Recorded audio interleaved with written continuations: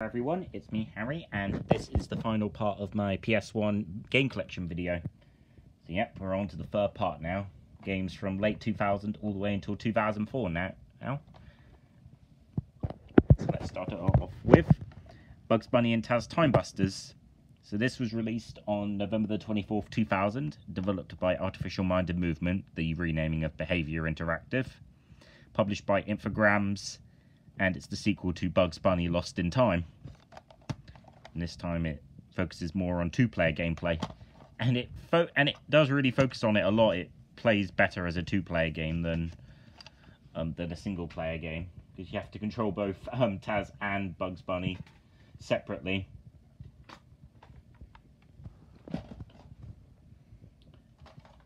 We have Incredible Crisis. So this was a Japanese game that was released, that was ported over to North America and Europe by Titus, and it's developed by Polygon Magic and distributed by Virgin Interactive. This was released also on November 24th, 2000. And you still wonder how this game ended up being released outside Japan, because of how absurd the whole premise is and everything. There's the disc.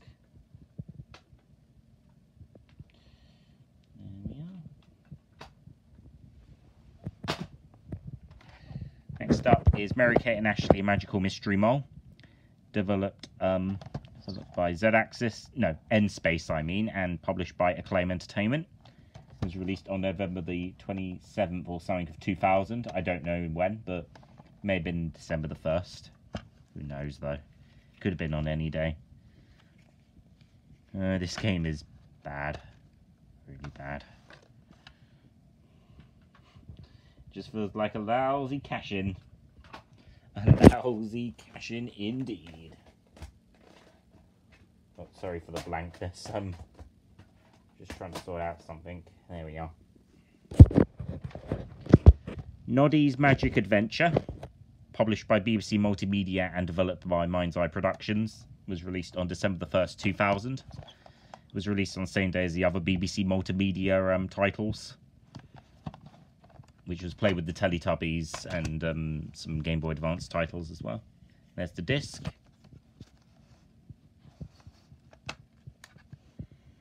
Yeah, I'm taking the discs out because I'm going to test them as well.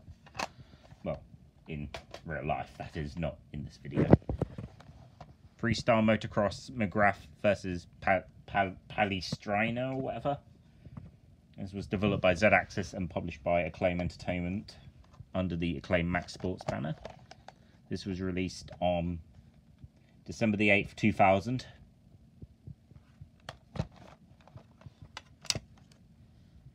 Yellow disc. And then the back of the menu has an ad for Dave Mirra Freestyle BMX.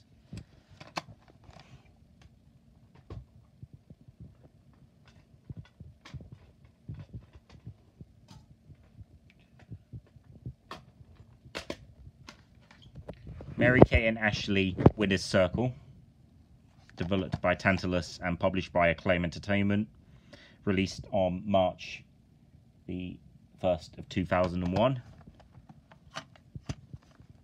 An ad for other Mary-Kate and Ashley titles. There's the disc. And there we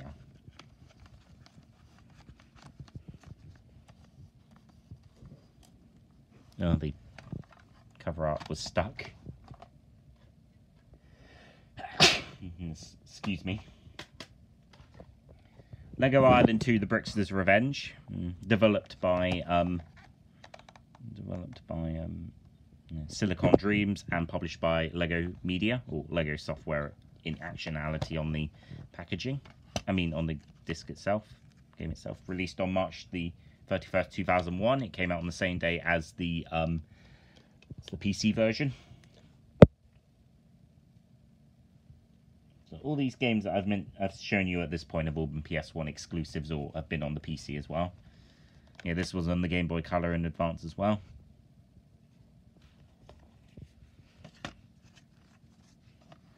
And it has a little poster with pepperoni on it.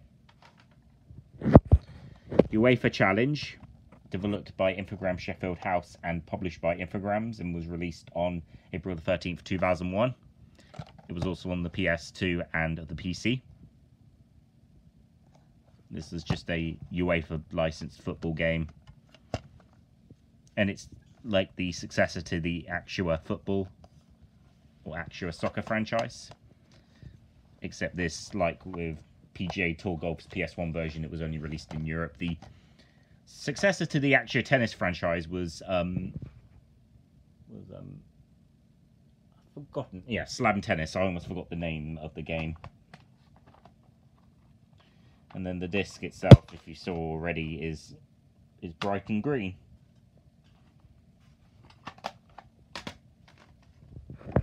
Next up is Egypt to the Heliopolis Prophecy, published by Cryo, developed by Cryo,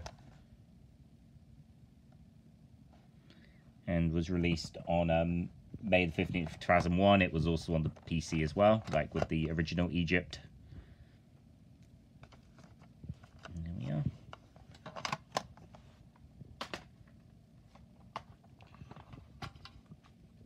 Oh, the case is broken off. Let me put it back on.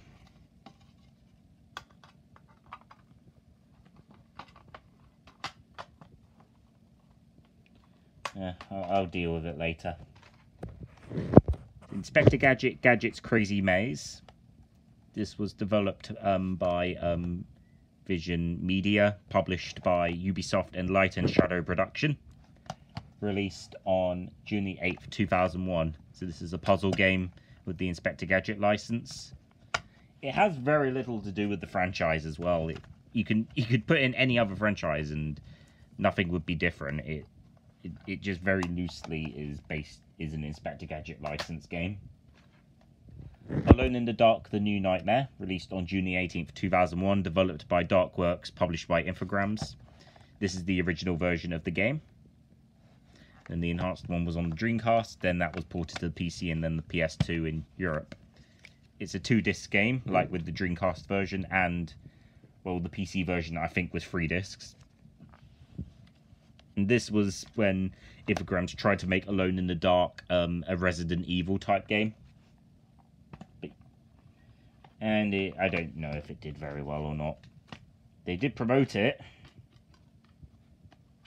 And surely that must have meant something.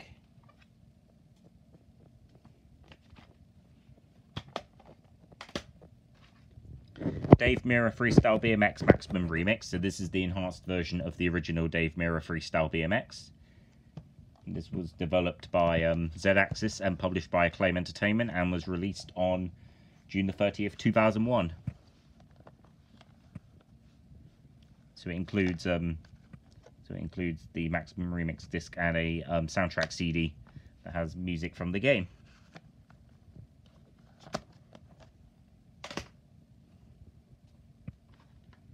Sheepdog and Wolf, developed by Infogrames Lion House and published by Infogrames. This was released on September the 7th, 2001. And it was also on the PC as well. There we are. In all sorts of different languages. And this is usually classified as one of the most underrated PlayStation titles. Mainly for its original gameplay and all that. Certainly does well as an original title.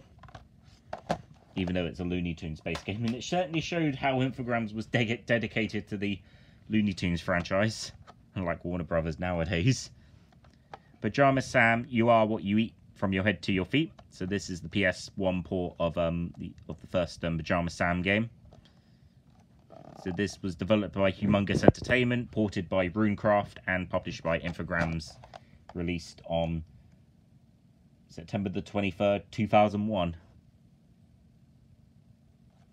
And this is and it utilizes the UK voices as well. So that's very interesting. Doesn't translate very well to a console though, which Humongous and Tomo did fix up on the Switch.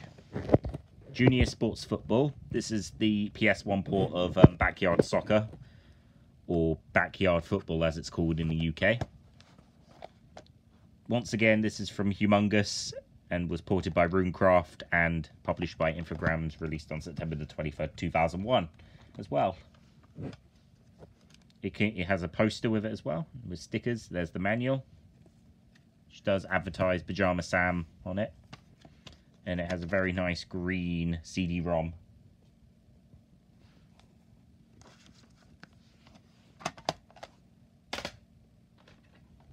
Mary-Kate and Ashley Crush Course, developed by Z-Axis, published by Acclaim Entertainment, released on October the 31st, 2001, I believe. So this is the third and the last of the PS1 Mary-Kate and Ashley licensed games. Pretty bad game, actually. Why does it even exist? I think it was on the PC as well. I don't know.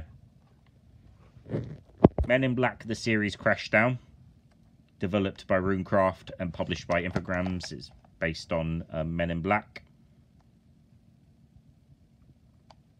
The series. Released on November the 2nd, 2001. Green disc again, like to represent the Men in Black franchise.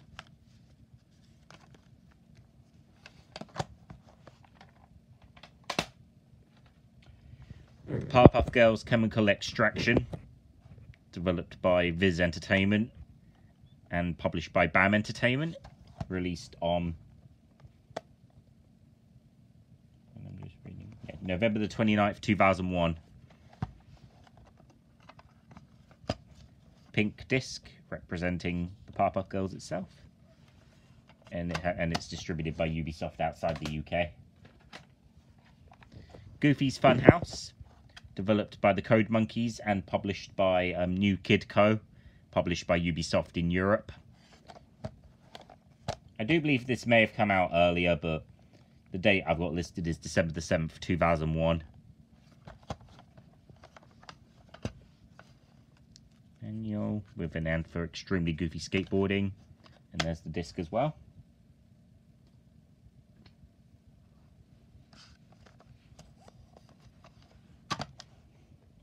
Oh, I forgot something. I forgot to do something. Here we are. I just had to sort out something quickly. And now we're on to 2002, so we're near the end now.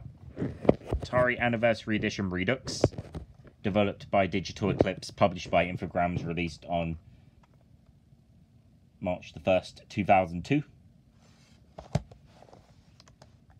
So this is a compilation of Atari arcade games.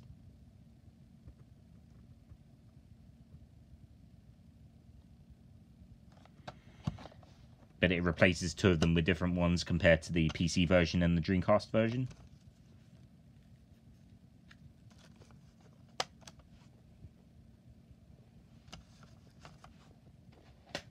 Oh yeah, I forgot.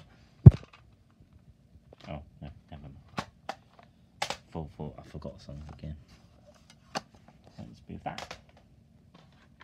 Dexter's Laboratory Mandark's Lab, released on May the 4th, 2002.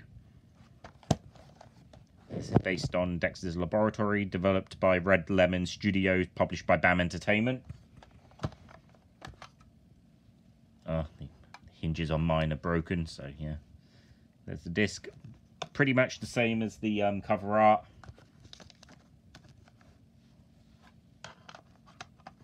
Really need a new case for this, because both the hinges are broken.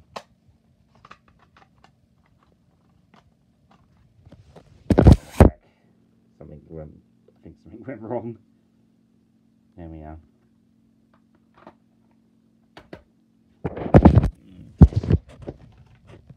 Shrek Treasure Hunt, developed by the Code Monkeys and published by TDK Media Active on November the 15th, 2002. One of the worst PS1 games I have ever played. Looks terrible, plays terrible. Overall, just a disgrace to the PS1 lineup, even for a very late title. Because I did say it did come out in 2002. There's the disc. Very underwhelming as well.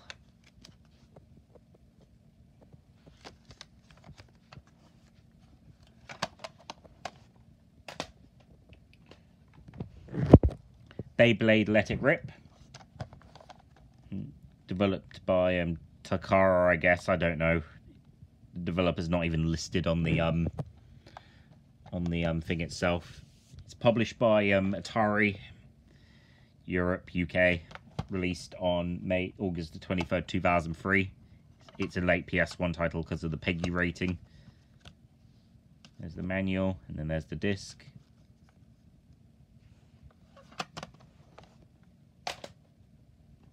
And last but not least in this video is the Driver 1 and 2 double pack release, which was released to coincide with the release of Driver 3. And it includes the first and second game. Both developed by Reflections. This was published by GT Interactive. This was published by Infogrames. And this version of the game was published by Atari. And it was released sometime around May of 2004. So both the games are re-rated as 12 rated titles. And inside you get different versions of the games. You get ones with Atari branded discs on them. Even the manuals have Atari branding on them as well. There we are. I put them in a different case because the case that this came with prior was broken. I had to go with a different one. There's Driver 2's discs, and then there's the manual as well with the Atari logo on it. And then there we are. So that is my PS1 game collection completed. Hope you enjoyed the 3 parts I made, and yeah, gonna do some more video game videos very soon. So yeah, see you later everyone, and bye for now.